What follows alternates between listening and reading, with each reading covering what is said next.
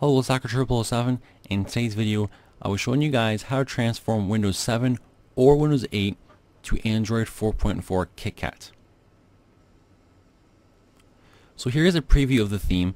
It's very much Android, but even if you don't like Android, maybe if you're an iOS user or a BlackBerry user, you still might like the theme. So a lot of these are just custom icons, custom Explorer, custom widgets. A lot of things you can also change. So if you don't want the dock, you can get rid of the dock, you can change the wallpaper. So there's a lot of cool things you can do with this theme, and I definitely suggest trying it out. Now this tutorial works for Windows 7 or Windows 8. So what you want to do is go to the description below, right below the video, and look for your operating system. If you're running Windows 7, download the Windows 7 link. If you have Windows 8, go to the Windows 8 link and download that. Once you download it, open it up. Now the nice thing about this setup file is it's going to download the latest version of the theme no matter what. So you do get the latest version even if you're watching this video, a year after it's released. Now, when you first open it up, it might ask you to install some third-party program. What I want you guys to do is press the exit button. It's going to say, you want exit installation, click OK. Then go ahead and reopen the file. I found this actually skipped the first two survey setups. Now if it doesn't skip it up, then you can go through with it or somehow skip it. Sometimes they hide the skip button. And then what you can do is go ahead and uninstall the program from the control panel menu. So click next and then click next again. Now like I said before, this is the part where you're going to download the latest version of the skin pack. Usually doesn't take too long. It usually only takes like 10 seconds. Once it's done, it will go ahead and open up the setup file automatically. Now the next part is pretty simple. Press next, click accept, and next. And here we go. We can choose what we want installed. For the full look, I would suggest having everything installed. But if you want a specific look, then feel free to uncheck stuff you don't want. So if you don't want the icons or you don't want the theme or the wallpaper. But for me, I'm going to leave all of them checked off and click install. So this installation is pretty much all up to itself now. It will automatically do all the things you asked it to do.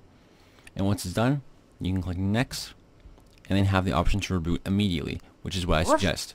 So what I'm going to do ahead now, guys, is pause the video and come back when it is done rebooting. Alright, so I am back now and we're pretty much good to go. But for me, I had Rocket Dock previously installed and set up so that it actually did not change my theme. So what I'm going to do is just going to right click it and go to screen position, put it on the bottom, and then I'm going to right click it, go to Rocket Dock and go to dock settings. Even if it showed up correctly, there's still a good area to go to because you can still customize a bit about it. You can change stuff. But I'm going to change the theme to Vista. And of course you can do whatever you want. So me, I'm putting my high quality icons, and you can also choose the zoom opeg, and by default it's pretty good, but you do have the options to change whatever you like. That's a cool thing about this program. So now we're pretty much set up and good to go. I'll show you guys some of the cool features or the cool looks that we get with this. So obviously the custom icons in the dock. Dock's really nice. You can add icons to it very easily. All you got to do is open up your file explorer or just find a file that you want to put to it. Take the file, pull it down, you'll see it separates. Drop it, and there you go. To delete the file off the dock, just drag it off, and just poofs away. Now mind you, when you delete the file off the dock, it's not actually gone. This is just removing it from the dock. So along with the dock, we get the nice icons, and then of course, our Explorer has been changed to a nice slate gray. Now, the ribbon Explorer you can disable it or hide it using the arrow, and some people might prefer the look that it gives. The icons are really nice, changes pretty much all the icons. Even if you go to like the File Explorer here, you can see everything has been changed. So it's really nice. Along with our status bar, our clock hasn't been changed whatsoever though. But like I said though, it's a pretty cool theme, and that is pretty much it for you guys. So if you are curious on how to uninstall this, all you gotta do is go to this PC or Windows 7 or Windows 8, just go to uninstall program, and then what you want to do is find the skin pack in here, which is skin pack KitKat. Take that and go to uninstall, and then choose everything, and then choose uninstall, and it will be removed. So that's pretty much it, guys, for this video. I hope you guys did enjoy.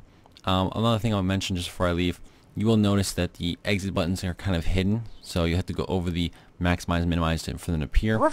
And you'll also notice that when you put the mouse cursor, which is custom, over the corner, cool animation, it kind of swings around, which is actually a really sweet animation. But besides that, guys, thanks for watching. Hope you guys did enjoy, and thanks for watching. So subscribe for more, and I'll see you in my next video. This is the Hacker 0007, and I'm signing off.